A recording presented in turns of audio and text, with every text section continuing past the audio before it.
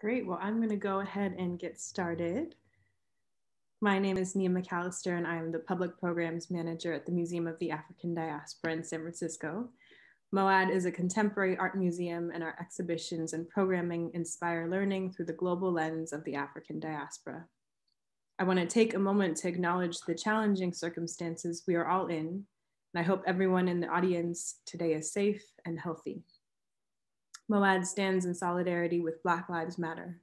We honor and mourn the senseless murders of George Floyd, Ahmaud Arbery, Breonna Taylor, Tony McDade, Casey Goodson Jr., Andre Hill, and so many others. We grieve for all of the people who have lost their lives from police violence and racial injustice, including those whose names we do not know. As this list continues to grow, MoAD will continue to say their names as our commitment to honoring the victims and to attaining true racial justice for the global Black community. I also want to acknowledge the spaces that we're occupying, as many of us are settlers, immigrants, or descendants of those forcibly brought to this continent. Our institutions were founded upon exclusions and erasures of the indigenous peoples on whose lands we are located. It is with deep respect that MoAD acknowledges that even in a virtual space, we reside on unceded native lands, and we thank the indigenous peoples of the Bay Area and beyond who have stewarded this land throughout the generations. So I want to welcome everyone to MoAD Online and to the program series African Diaspora Film Club, presented in partnership with Black Public Media. Our host, Cornelius Moore, is the co-director of California Newsreel, the 52-year-old social issue nonprofit film distribution and production company.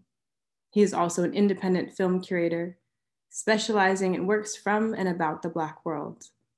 Modeled after a book club, this event, we expect that you already will have viewed the film when you join us for today's discussion, but if you haven't, please do continue to stick around. We just can't guarantee that there won't be any spoilers. But I do want to thank everyone who is here today for joining us, with special appreciation for those who have donated and continued to show up and support the museum during this pandemic. We would not be able to produce this wonderful programming without your support. And so I want to take a moment and pass it off to Leslie Fields Cruz, who is the Executive Director of Black Public Media. Thank you so much, Nia.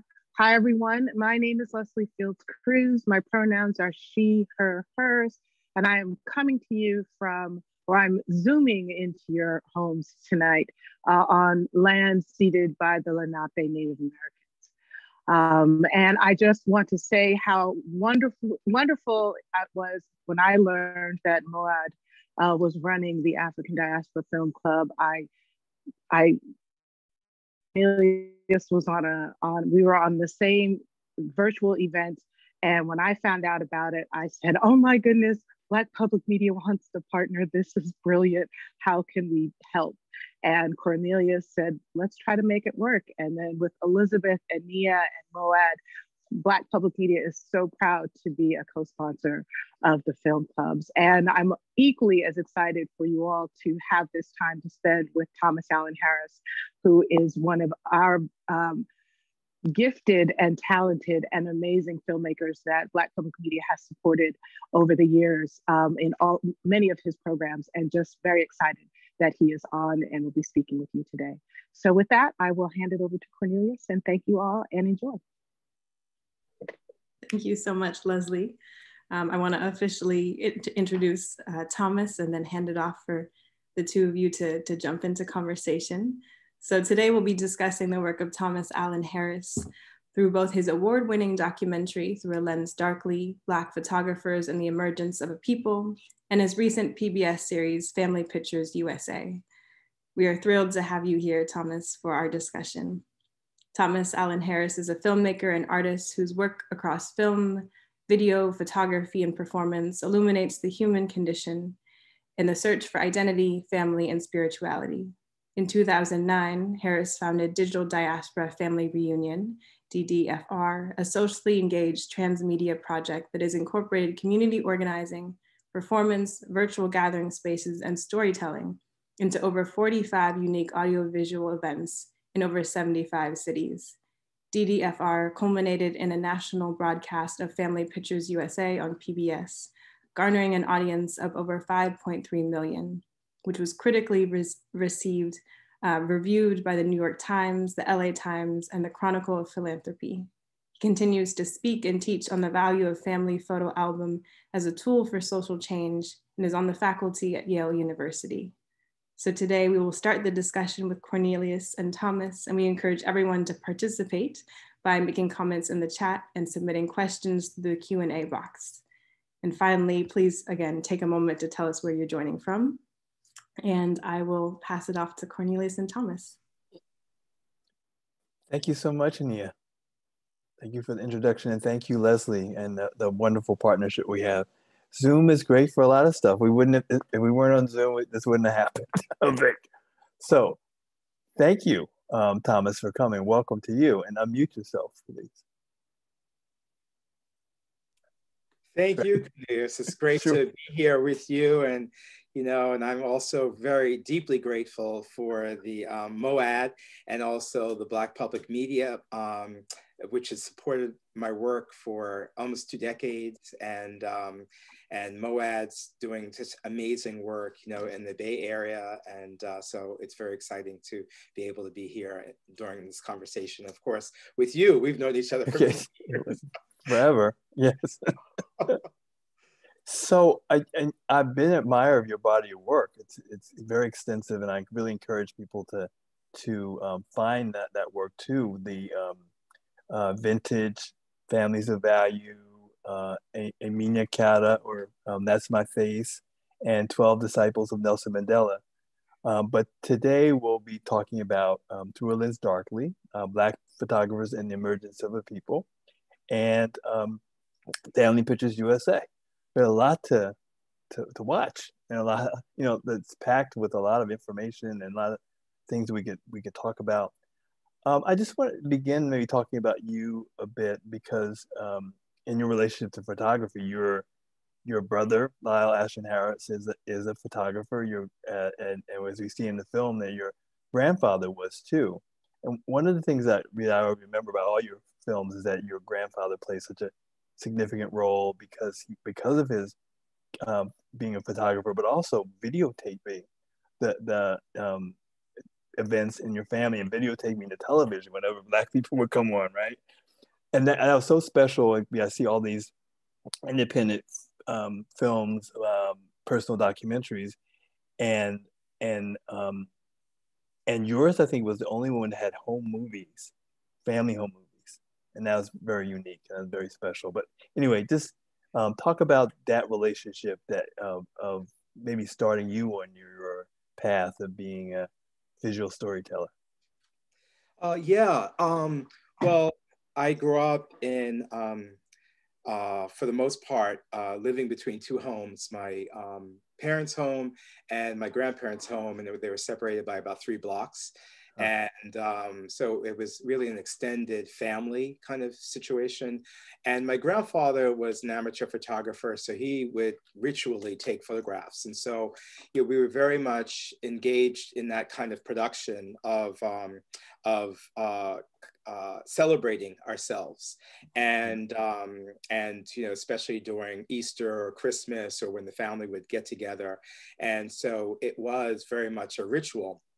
And it wasn't a simple click. It was, okay, we want you here, there, someone's, messing up in the back, so we have to do it again. And so it became like an event in and of itself. But also the walls in his home and my grandmother's home were filled with, and the television mantle were filled with images of ancestors. And they were people who, I wanted to create stories around. When I watched them and looked at them, it was another time, as a window into another time. And so my grandfather was a really avid storyteller. And so he had a captive audience with me. And so a lot of those stories, those kind of oral histories really helped me. And then the third aspect of growing up in his home as well is we would gather as a family and watch television. I remember when Roots came out, or other national television events, and we would gather around the television and watch the television, but it would be an active watching. So we would be critiquing at the same time, talking back to the television, and having internal discussions as well. So there was this focus on kind of media literacy with regards to that experience. And so it definitely became part. And then when I got my first video camera, I asked my mom to join me, and we interviewed my grandfather, and he shared stories about his grandparents. And so, and also his life. And so the snippets of those made their way into other films, either literally in terms of his voice, or just having that awareness, that knowledge. That's a great story. What did you do with that? I mean, when you were doing the oral history and videotaping, did you think you were going to do it in a film, or when you did it, did you have a particular place where you put it? I'm just curious about that, because one of the reasons I wanted to do the program with you is because we've been sheltering in place, and I imagine a lot of people have, whether it's not video material, but photo albums or photos in boxes in some place. And they said, one day I got to get these together and organize this. And that's what they're doing, or at least thinking about that. So, hopefully people watching what you're doing inspires people to do that. But what did you do with your grandfather when you filmed him? Well, basically, we only needed to give him a few prompts, and then then he was off to the races, right? And so it was a lot of information that we knew, and then some information that was new. And so I wasn't sure how I would use the information. Ultimately, I eventually digitized it. I did a transcript. I used it in EMERGENCE, the film, because in that film I had a lot of Super 8 that my grandfather had shot that I found after I went to Brazil with my own Super 8 camera and came back looking for this material that I didn't really know existed, but I was going to hunt for it anyway. And so I used it as a way of setting up the kind of idea around a search or longing for an African diasporic narrative that was really, it was really coming out of my grandfather's interests and desires. He moved from Albany, New York to Harlem in the 1920s. He became part of Marcus Garvey's UNIA kind of sphere of influence. They shared the same photographer, like, if you saw in Thriller Darkly, James Van Der Zee, and who was the official UNIA, a United Negro Improvement Association, Marcus Garvey's, global movement. He became the official Harlem photographer for that, but he was also a photographer for many people moving to New York, wanting to establish themselves as kind of modern folk, moving from more rural places to more urban places. And so my grandparents sat in his studio, as did some of their siblings as well. Well, I'm so glad you mentioned that. I mean, because I want to talk a little later about the diaspora connection and your work. But why don't we talk about Through a Lens Darkly now? And that I noticed that Deborah Willis is in the film, and her book Reflections in Black, A History of Black Photographers, is mentioned a lot. Was it a collaboration between you and her on this film? And if so, please tell us about what that collaboration was like. Yeah, well, Deb and I were friends from way back in the 80s. I met her through Ellis Hazlip, who is the subject of the recent PBS award-winning film by Melissa Hazlip called Mr. Soul. And so she was following my work, and she put me actually as a photographer into one of my first shows, my first few shows. And I'm also in the book as well with a collaboration I did with Lyle. And so about 2002 or 3, she approached me about turning the book into a film. And so the book is a kind of cataloging of Black African-American contributions to the field of photography, from the invention of photography in 1839 to what was then the present, which was 1999 approximately. And so for me, the challenge was, well, how do I turn a kind of encyclopedic book into a film? And so ultimately I think I started working on the project. I started shooting the project really in 2005. We were developing the project, trying to get money for it, for several years before things, you know, kind of, we started getting money in. And so what the film turned into was, you know, is a kind of, for me, it was really important to do two things. One, kind of build flesh around the project in the sense of, well, what were these Black photographers up against? Like, what was the drama? Like, you know, we see these beautiful pictures that, you know, it's very rare to see Black, you know, folks lifting themselves up and documenting themselves. But why was this special? You know, what was going on? What were the dominant images there? And so that set me on a mission to actually do, like, kind of basically we sourced over 25,000 images. You know, like, what were the dominant images in the 1880s and the 1890s and the 1850s, in 1910, whatever, and where were they, and how were African Americans depicted, you know, in those images, and what was the difference between their depiction there and the depiction of African American photographers. And so that drama was something it was, you know, struggled to kind of create a narrative, a visual narrative that would really viscerally take people through. And at the same time, I didn't want this film to be, okay, we have all the like experts at the beginning of the film, you know, historians, and at the last third, all the contemporary photographers, even if they're, you know, older, you know, like bunched up, say 1950. And so, you know, so as I was writing one grant, I realized that the way to do it, and also, you know, I was part of this community of photographers and artists, and I realized how many of us used like history in our work. You know, whether it's Karen May Weens or Lyle Ashton Harris or Glenn Ligon, or, you know, a number of, or Renee Cox, you know, a number of folks use history as a kind of historical narratives, and the kind of recreation of them, or the appropriation of the archives to construct artworks that were photo-based. And so it occurred to me that I could actually create a kind of disrupt the linearity, and at the same time talk about how history, the cyclic aspect of history. And, you know, in some ways, the film for me is a kind of a treatise on the sci-fi aspect of the Black American experience, you know, that we see ourselves as human, you know, but, you know, there's a whole, like, a river of material that says we're not human, we're this, that, the other, anything but human, you know, and all these other people, including ourselves, are consuming that, you know, and implicated in that. And so I really wanted to actually talk about that struggle in a kind of a visceral way. And of course, I had been doing for a number of years, as you mentioned earlier, this working with the motif of the family album. And so it occurred to me that that would be a very good, you know, next step in terms of thinking about the film as what do the, you know, if there was a real family album of America, what would African Americans look like within that family album? That's great. I mean, I'm reflecting on some of the things in the 19th century that I learned about.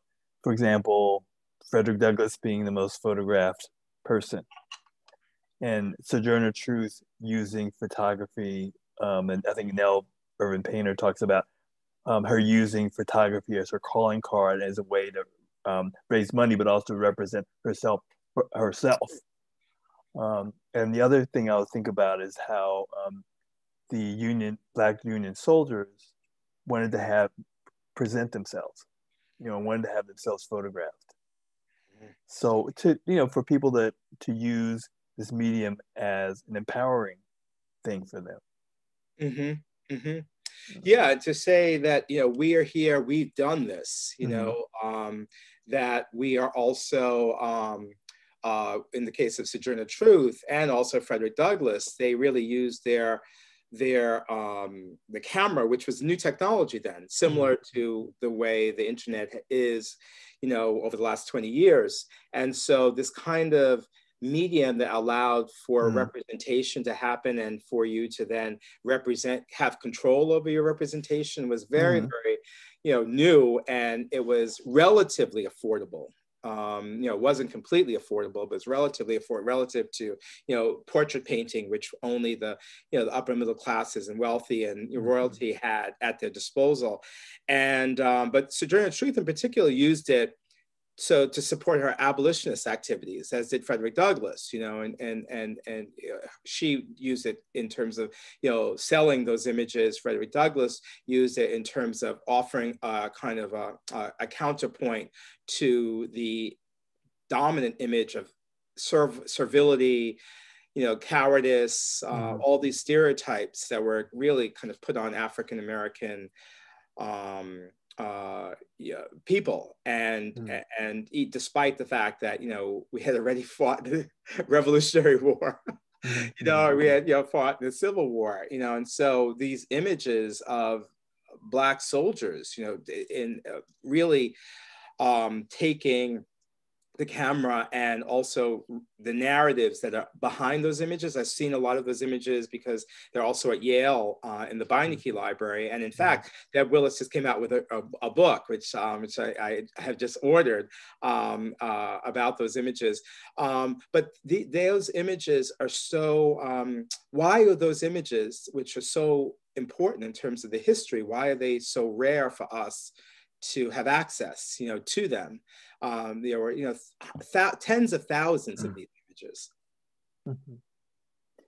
One of the things I'm sort of thought about was the access of people to being photographed, and the whole issue of class and economic, economic ability to be photographed. Because before, people had private cameras at their disposal, they would have to go to a professional photographer.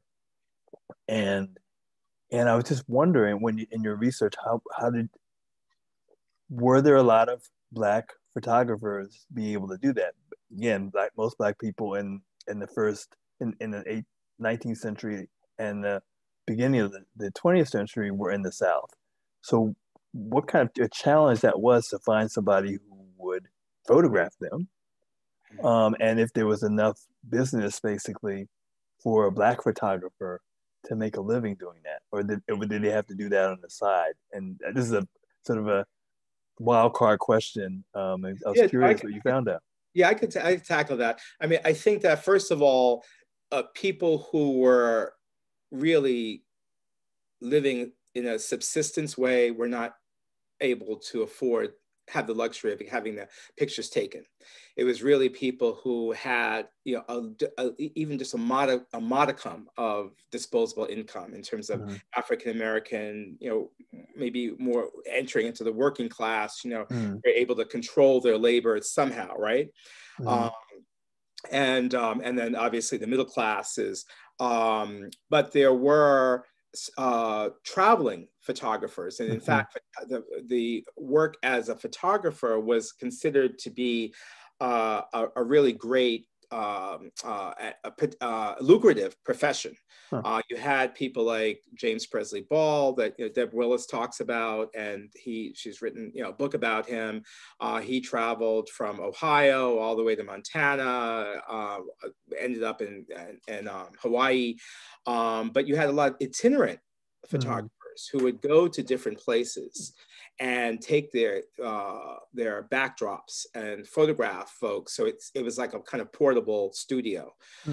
In fact, Frederick Douglass really encouraged, through his newspaper, African American men to take up the camera as a way not only to change the visual narrative of Black folks, but also as an economic opportunity.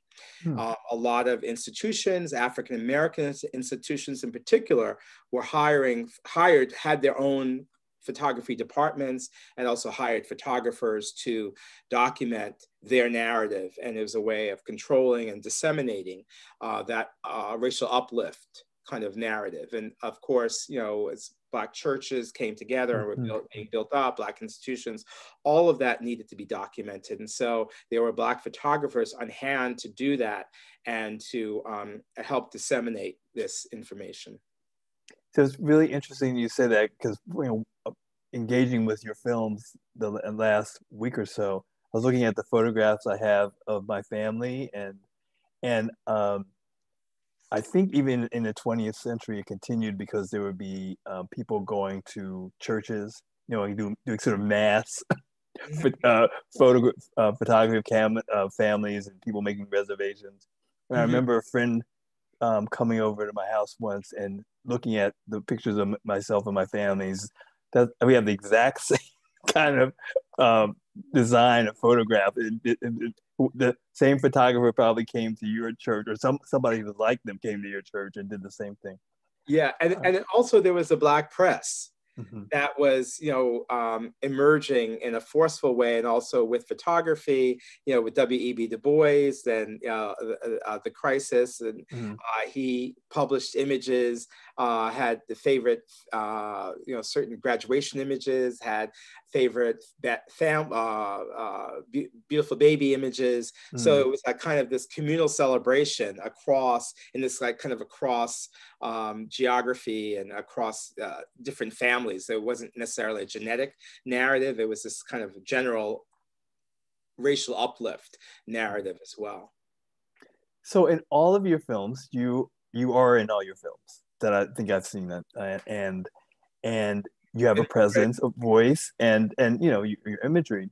So I was curious if when you approach a project, if you're going to think, well, how am I going to be in it this time, or you know, something like that, or to help shape the narrative, frame the film. And you do it in this film, particularly, I recall, in relationship to your father, as a way to, I think, bring him in to have, you know, talk about his wanting to engage or lack him wanting to engage in the project, and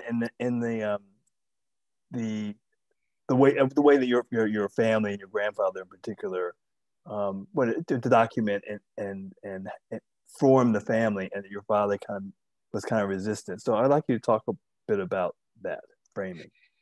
Yeah, well, first of all, I just want to say that a lot of the work I do, it falls within documentary, but it's really a more process oriented. It's you know, I'm an artist who works within documentary, and so so it's, you know, it's I don't want to go too deeply into that area, but it is, you know, there's a kind of more of a kind of frame for the kind of work I do, maybe in Africa and Europe, you know, in terms of essay-based kinds of films, and also around all the stuff that happens around the film. That the film is a culmination of a lot of different different journeys. But in terms of I didn't think I was going to be in Through a Lens Darkly. At some point, I realized we needed someone to talk about the cost of not proactively engaging in the issue of representation and accepting, like, what happens when we're not proactively creating a frame for ourselves, as opposed to, you know, this accepting what society is, like, you know, kind of projecting onto us. And just to kind of give a kind of almost like a way to think about it in a way that is a life and death kind of situation, but from the emotional aspect. And so it really occurred to me while I was writing and rewriting the script for the film, that, you know, you had this diametrically opposed narratives. My grandfather, who couldn't take enough images of us, you know, wanted to fill the world with images of his family, his extended family, his church family, Black folk, you know, even as you mentioned earlier, filming off the TV screen, when those rare moments when both Black Americans, but also African liberation movements occurred and were broadcast on television. So my father wasn't around enough to photograph, and he was also ambivalent around certain issues, you know, with regards to beauty, with regards to self-acceptance, and, you know, it ultimately had a real impact on us, you know, and I think in some ways it's not a surprise that both my brother and myself are engaged in this kind of visual kind of, you know, narrative, me principally through film and writing and storytelling, and my brother through photography, art, and storytelling in that way as well. But yeah, so and because my father was not able to take images and was not able to like affirm in a way, ultimately that loss is a kind of hole. It's an ache. It's I mean, so many of us, particularly African American folk, whether if a parent, is really capsized by this society, or in the ways in which race and racism and this kind of general push or disenfranchisement in terms of the ability to affirm oneself and people who look like one and one's progeny, and that is something that I felt like I there was no one else in the film who could do that. Okay. Okay. I said, it's a dirty job, but somebody's got to do it, right? So I said, okay, I'm going to dig in. And of course, when you put yourself in the film, it's not as light as just putting yourself in. You have to, I mean, you're talking about hours of therapy. You have to really, peel the onion back. You have to, say something that, really like, I mean, not say something that's light, but like, I mean, it's really always living very close to the knife. It's a lot of, it's painful, it's difficult. And, including the stuff I talked about in terms of the sexuality, like who doesn't get in the Black family album, who gets erased, having to tell the family secrets, basically. And so that is, so once I, dipped my toe in and, began to be a character in that way, to talk about this war of images and its impact on my particular psyche, and our psyche as kind of a stand-in, just was able to go all the way and make the statement I was making. And well, thank you for allowing us to see you and be vulnerable in that way. Thank you. Yeah, thank you. Sure. And then there was this other part of it, I mean, the digital diaspora part, Yes, thank you. I was going to. Okay, we're going to segue right into that. Go tell us about that and the connection with Through a Lens Darkly. Yeah, well, with my previous film, 12 Disciples of Nelson Mandela, I had taken my stepdad's photographic archive back to South Africa and introduced it to a new generation of young activists and also people who were in the photographs, to help them remember or remember, put back together the story of the anti-apartheid movement that was, for the most part, the global movement was not something that a lot of South Africans knew about. And my dad, who raised me from the time I was 9, after my father left when I was about 6 or 7, my South African dad, he had a profound influence on me, similar to that of my grandfather. And so, but we had a difficult relationship. So I took his archive back and, reunited people. And I saw the power of kind of connecting people with their history using photography. And so I wanted to continue that process, and I couldn't, because at the end of a film, you're exhausted and you don't want to, it's hard to start something new. So when I was conceiving of Through a Lens Darkly and thinking about, well, the images, I thought, well, why don't we do a kind of outreach project that runs parallel to the film? Because I was raising some of the money through European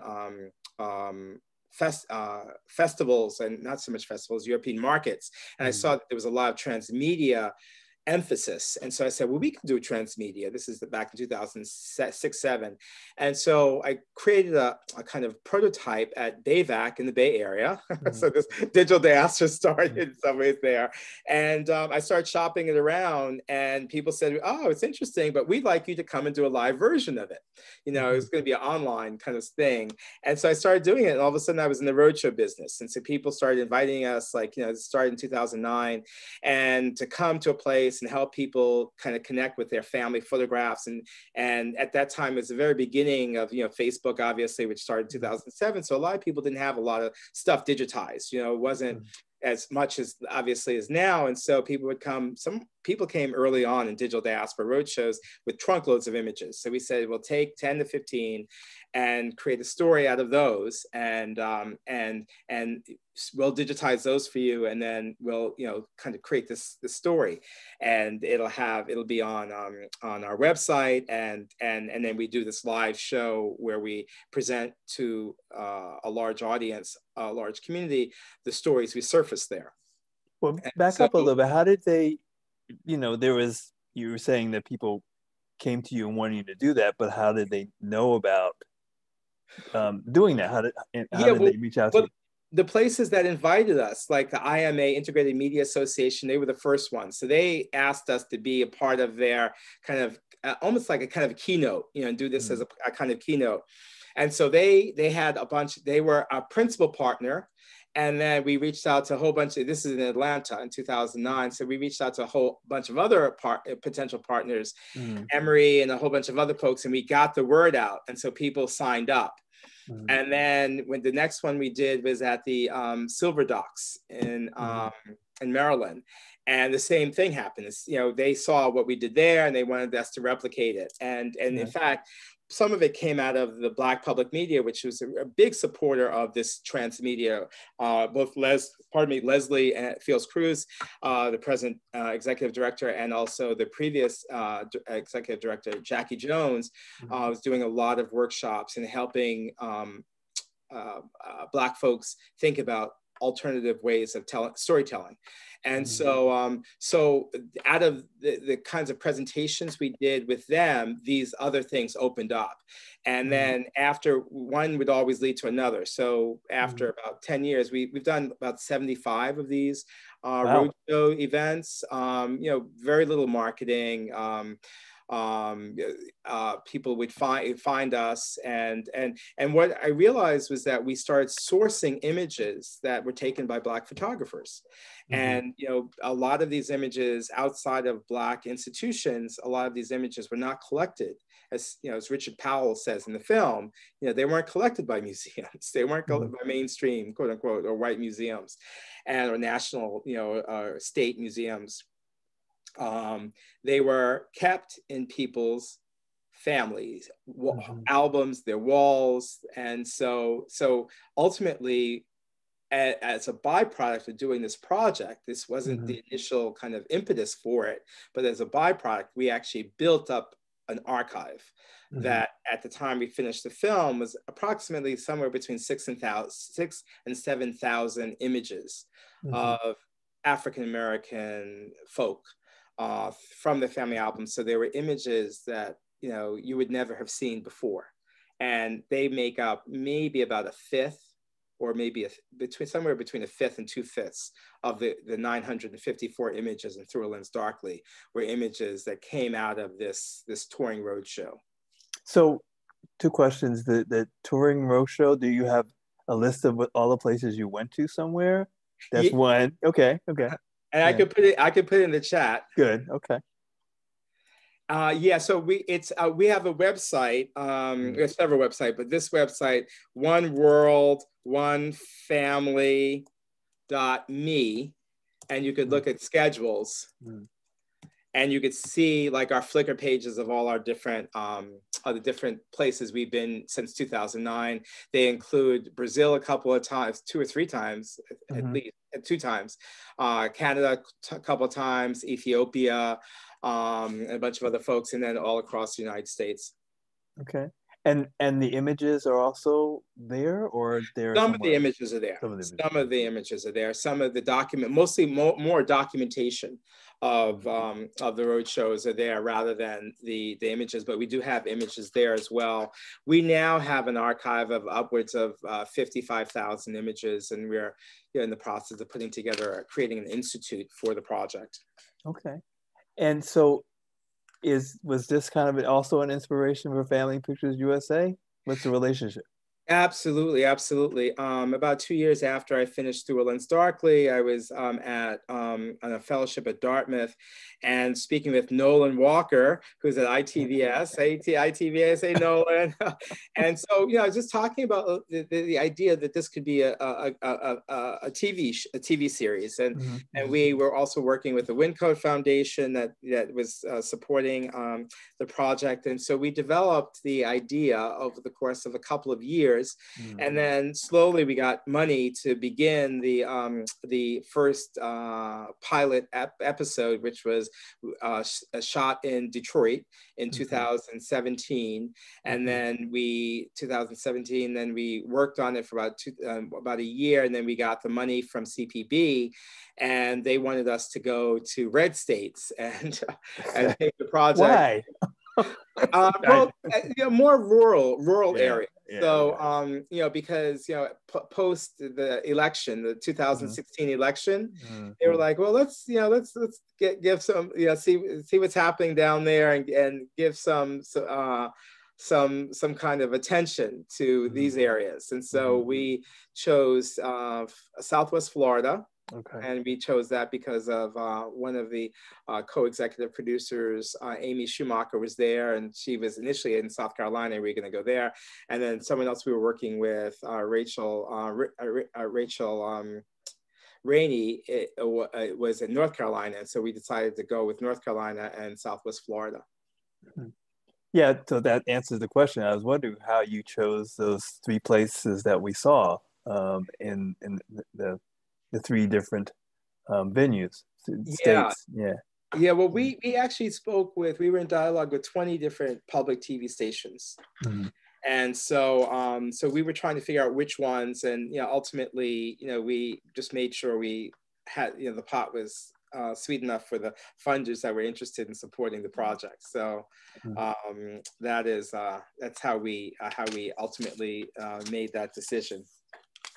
Well, and it was great watching them, and I was seeing how, that people were very excited to make connections with each other, across families, across racial families. And there was excitement and everything, but I was also feeling there was little discomfort and with Black families meeting their white families or whatever, people. Represented the people who were the slave masters and things like that. And so I wanted to hear about how you navigated through all that. Yeah, well, the thing about the family album is that it's sovereign. People are able to tell their story, and it's my story can coexist with your story, even though there's tension, and the way in which we interpret is different. The way in which, the people who were living at that time when the pictures were taken might have felt differently. One of the things that occurred to me when I did 12 Disciples of Nelson Mandela, that film started in 2000 when my dad died, and I had the worst relationship with my South African stepdad. He was, part of it was the inheritance of my biological father and his abandonment and his ambivalence, and part of it was because of his cultural divide. We were two American kids, and he was an African traditional father. And so when I went to his funeral with my video camera in 2000, I was just going to say goodbye to him. And I get there and I realized that, number one, in South Africa, he is seen not as my stepdad, but he's seen as my father, because that's the way in which family is structured there. And then number two, my head was thinking stepdad, I'm going to say goodbye. My heart was like, oh my God, my father's dead. And it was just like, I was not prepared for that. The emotional, and it just, so there's these two different stories. One you're conscious of, the dominant, and then the other, boom, when you're faced with certain reality. And so that informs the way in which I approach this project, allowing people to come together and trying to create a kind of safe space for people to come together. And, and there's a lot of ambivalence, and that it's okay. There might be ambivalence across racial lines or across class lines or across gender lines. across racial lines, and or even within the family, sibling narratives, or generational narratives. Right. And I mean, and people, I mean, some people are people I might not normally kind of fraternize with, or be in a relationship with, but we are human. We're both Americans as well, and so I feel like discovery is, I was making television. That's where I started. I started out in television before I became an artist. And so I was making television and doing this art project. We actually had over 100 people in each of these particular locations, Detroit, Southwest Florida, and North Carolina, come in and share their family photographs. We only used about 20% of that material in the show, but we were doing this road show, because that's what we do. And that's what our mechanism was at, at the time. It's just kind of shifting as we go forward. But that tension is also something that makes for good TV. But for me, it was really important that everyone felt when they left empowered, enriched in some way, not disrespected. So like someone came in Southwest Florida. I mean, there were more Confederate images that were in Florida. That was a big surprise. Well, that part of Florida, right? That's Alabama, basically. Okay. Yeah, and a lot of people after the Civil War migrated down. And so both formerly enslaved folks, free folks, and then the Seminoles, because of the wars. And so it was amazing to discover so much of America through this project, and the American narratives. And so I really, appreciated that. Detroit, so much of the narrative was informed by the Great Migration. And that also fueled a lot of the photography, urban photography, and you took a picture in the studio and sent it back home. This is here, I'm alive, I'm here, here's here's my family, here's my friends, here's my life now, this is my new style. Well, it's great. I mean, and all the different programs, Black people are always in it, so that's great, but you also expanded and Native folk and all of them too. So that's important, and not just the Seminole, but in North Carolina and in Detroit. Yeah. Well, for me, the series, that the power of the series has to do with kind of decentering the narrative, decolonizing the narrative. So it's not like, the Native Americans, the African Americans, the Latinos, all are seen from the perspective of a kind of a white, kind of patriarchal gaze. It's like there's a certain equivalency, because they all are sovereign. They all have their family narratives. They're all building. So it just happened, the way in which it's structured, it allows for disruption of a certain type of, historical commonplace narrative that is America, that America has embraced, in terms of seeing ourselves all refracted, as these kinds of, whether it's minorities or, whatever term you want to use, BIPOC, it's just like, we are here and we have been here, and this is us, and, and this is you, and this is its places that we've come together now, in the past, and hopefully giving a potential for the future in terms of, let's see and respect. We see and respect our humanity. And there's also the family dynamics. I remember in the Detroit episode, there were the two sisters standing up, and one was talking about her mother not being supportive of her going into show business, and the other sister just right away said, well, mom could do no wrong as far as I'm concerned. I thought, oof. Them having that kind of, it seemed like they were cool about it. They weren't like, after the camera went off, it was like, how dare you say that? But anyway, I'm sure, maybe I'm not sure if you encountered anything like that would happen during the filming. Well, I mean, because, as I said earlier, in terms of, I have filmed so many of my family and close family, extended family friends.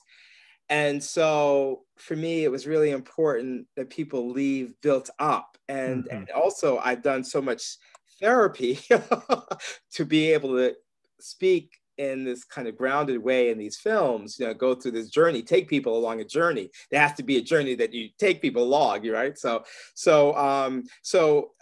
there is a certain aspect of the project which has a kind of therapeutic kind of leaning, you know, and so you know, what it allowed the sisters to do was to stop and listen to one another, you know, without having to say, my narrative is the right one, yours is the wrong one, my narrative is, you know, is correct, yours is, you know, faulty. And some of that can be found going back to Vintage Families of Value, when, you know, it's like, look at 3 sibling groups, queer sibling groups, they gave video cameras to. You know, and so they each had to like they used media to disrupt their hierarchical kind of communication, and so the sisters actually are like, I mean, they publicly have said this was like going 5 years of therapy, because they, you know, kind of disrupted this lockstep that they had going on that was really irritating to both of them. And and they were able to, like, you know, through this process, because it wasn't just like, you know, we spent time with them. And you know, because that was the nature, we had to film in different places over different periods of time. And so the byproduct was that they were able to, you know, build off of that base of love, and to be able to see one another and hear one another and say, okay, your story is sovereign and my story is sovereign. Okay. I want to encourage people to send in questions. I only see one about you using a. Please talk about how you worked with a voice coach related to your decision to play a role, in your decision to play a role, use voiceover, etc. How did you come to the decision to use a coach? What was that process like? Oh, wow. Thank you for that. So I have to do a shout out to Valicia Phillips, who's been the voice coach for several of my films, not all of them, but several of them. And she's based in LA and does a lot of different things. But she actually started working with me in EMERGENCE and was able to help me source a voice, that I had not known was inside. And that, because that was a very mythopoetic kind of narrative. Okay. And I think with 12 Disciples as well, which is another voice. With Through a Lens Darkly, there was another voice, another character that I occupied. And so it was, and the person who was my coach in that project was a poet and a storyteller by the name of Linnell Moyes. And I met at while we were both doing a kind of LGBT African diaspora kind of panel at NYU with Mancha Diawara and Eve Sandler that they put on a few years ago. And so we started talking, and then I realized, you know, I wanted it to have this a poetic kind of narrative. You know, that was the other aspect around Through a Lens Darkly, that it was informed by a certain sense of poetry. And so I decided to work with her. Valicia had moved to California, and so it was great to work with Linnell and to find that voice and use that voice in the piece. And then with Family Pictures USA, I used several different voice coaches to access a more kind of neutral but kind of TV kind of esque kind of character. Okay. So I don't want us to leave without talking about the diaspora connection. The last time we were together face to face was in Brazil, and you had just done a project down there.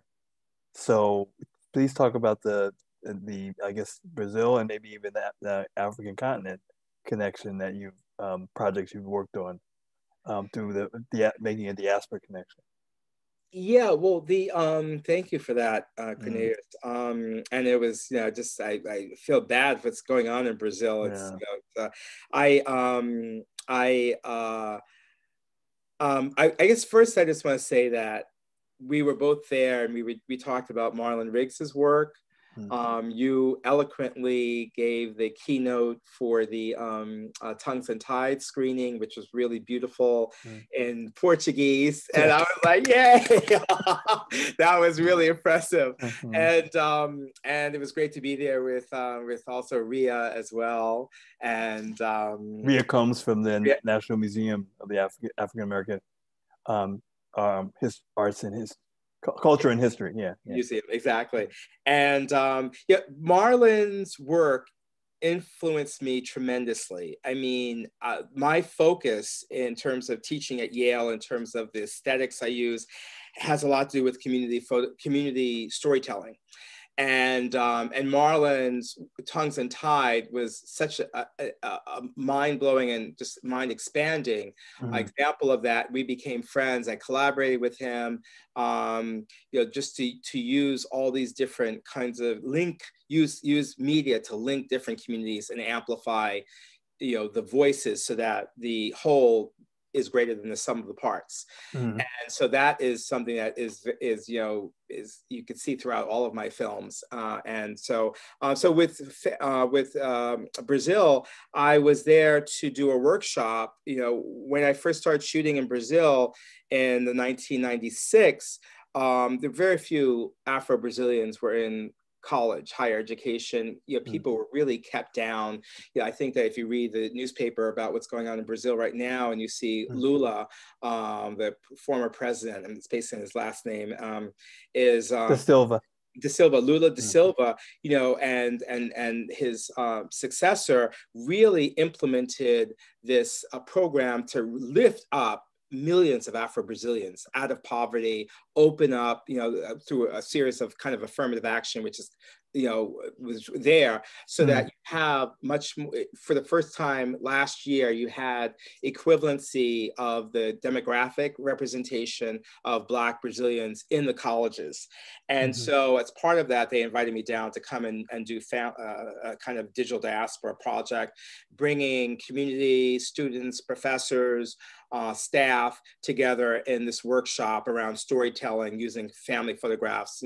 Afro-Brazilians, also, many coming from, dire poverty, also had their own family photographs that they, that go way back as well, and stories, but they have those narratives, just like our narratives, have been suppressed. And so, so they were really inspired by Through a Lens Darkly. And so I've been doing a lot of work with academics there, cultural leaders there. Since I left Brazil, since I first started going to Brazil in 1995, I've been doing a lot of work. So it's like 25 years. And of course, I made a film there, EMERGENCE, That's My Face, which was at, did an amazing project, which is, in some ways, it was well received, but it's changed so much. So my relationship with Brazil is, it's like extended family.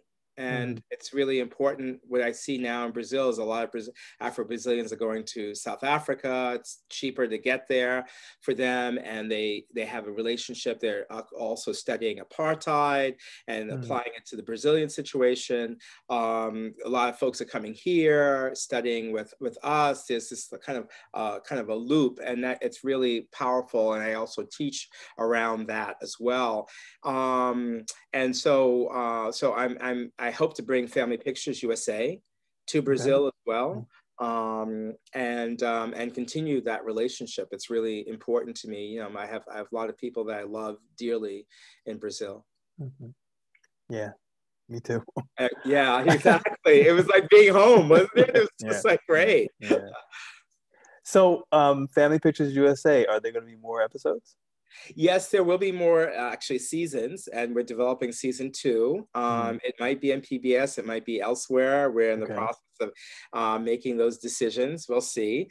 But we're also doing these virtual shows. We've been, like, as part of the Skip Gates's The Black Church, we did a Family Pictures Black Church in Philadelphia. We do like once every other month. And so we're really excited to be continuing to do that. We also did something where we did Black Families Through Queer Eyes, event we did. We brought together folks to talk about their queer ancestors. It's like kind of like using the format of bringing people together to talk about the family album, but through their work, we've gathered different artists together periodically with our family pictures. So you could actually join our email list by going on familypicturesusa.org, and you could just sign up and reach out to us. But you could also follow us on Instagram at Family Pictures USA. And then we have Family Pictures USA Facebook group, which is a very active group. If you want to explore your own family narratives and tell stories, we have a blog that we accept submissions for, and we help get the word out, for writers, whether old or young, doesn't matter, artists as well. And so we have familypicturesusa.com, so we're in the process of moving that forward, and we have several other projects that we're developing. I'm working on a film about my mom, because I've made all these films where she's in, and some of them kind of feature her, but my mom was a scientist, and so after, I've always wanted to do a film about her and the people that she taught, both here and in East Africa.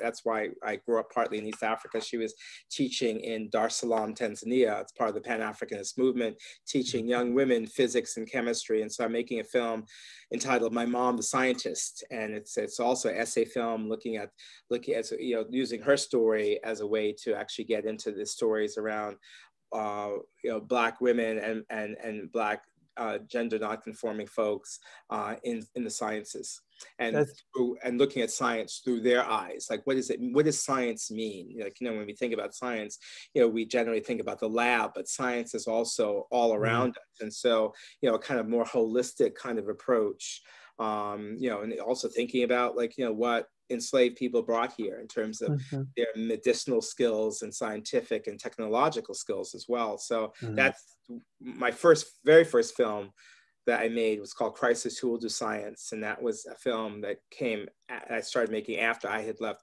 science. I did science in college and high school. I went to Bronx High School of Science, and I did biology in college, and I decided I wanted to become a filmmaker. I needed to become a filmmaker, a storyteller, artist.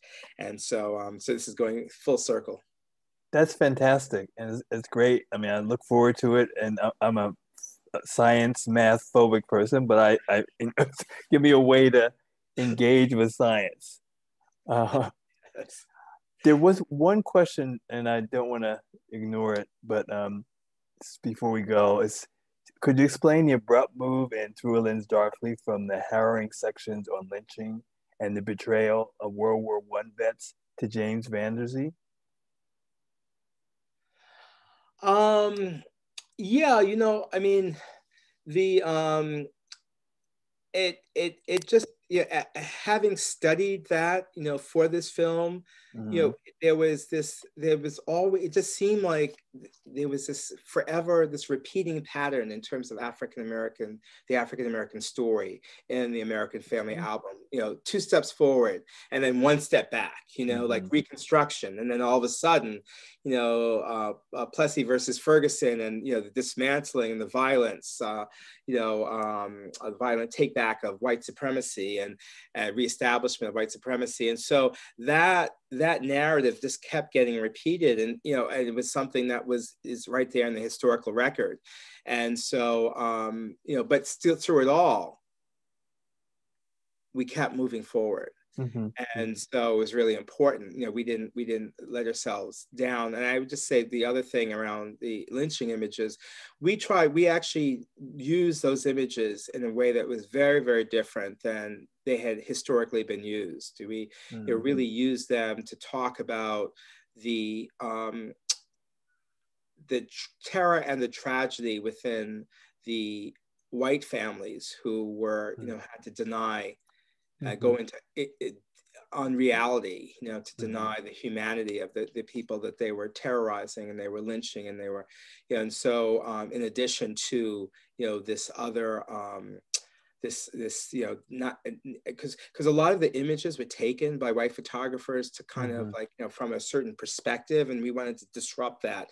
You know, the perspective was, this is the one we caught, this criminal. He was criminal because he was Black. He was just already a criminal. And we were like, no, look at, you know, these people who are here with this, you know, burnt, charred body. How can they, you know, and these images are in people's family albums and, you know, and Bibles. And so, so that's, yeah, I don't know if that helps, but. Okay. Well, I think we're out of time. And can I say one last thing? Sure. Black Public Media is is doing their Afro pop season, and I was part of it several times with That's My Face, but also with 12 Disciples and Nelson Mandela. And this is their 13th season coming up, I think, in a month or two. And they're showing an amazing film by someone who is a dear friend and also a collaborator. Her first documentary after many decades, a decade or two as a journalist. Her name is Lucina Fisher, and she's made a film called Mama Gloria about a 75-year-old Black trans activist in Chicago. And it's just, what a heartwarming film, and so important. And so I just wanted to encourage people to check it out. And it's the next one you do, the next African film, African Diaspora Film Club program next month. Oh, great. Mama Gloria, yay! We didn't ask Thomas to do that, but thank you very much. Right. So that's really exciting. So yeah, definitely check that out and support. Yeah. Thank you. So so familypictures.usa.com. Yeah, familypictursusa.com. You can find me on Instagram. And I actually hike a lot, so I put hiking pictures up in addition to where I'm doing my next talk. And sometimes I did various talks at various colleges and also my classes. And so Thomas Allen Harris at Thomas_Allen_Harris in Instagram, but also Family Pictures USA on Instagram. And I'm also very active on LinkedIn. So Thomas Allen Harris and LinkedIn, but Family Pictures USA is just as active. And then Facebook, Family Pictures USA on Facebook. Thank you so much, Thomas. This has been terrific. I look forward to seeing you again, hopefully sometime in person, but in the meantime, seeing your films. Thank you, Cornelius. Stay well, and everybody, please stay well, and hope you're able to get vaccinated and take care of your family and everything. All right. Okay. Thank you both for this wonderful conversation, Cornelius and Thomas. I'm so excited to follow your upcoming work as well. And I also want to thank Leslie again and Black Public Media for co-presenting this program. And thank you, Thomas, for already announcing our next African Diaspora Film Club. That was well timed. So we really encourage everyone to join us again on April 11th at 5 p.m. the same time, and we will be discussing Mama Gloria. And the information to join that event is in the chat as well. I also encourage folks, there'll be a quick program survey. We're putting the information in the chat and it should pop up afterwards. If you can just take a moment to fill it out, all of your feedback really helps us know how to best serve our community. So we appreciate that. And if you are able to support the museum financially, we really appreciate donations. You can donate through our website, which is moadsf.org. or via phone by typing the number 56512 and then texting MoAD SF. So thank you all for attending and continuing to support and engage. We really appreciate it, and I hope you have a wonderful rest of your evening. Thank you. Thank you so much, Nia. Take care.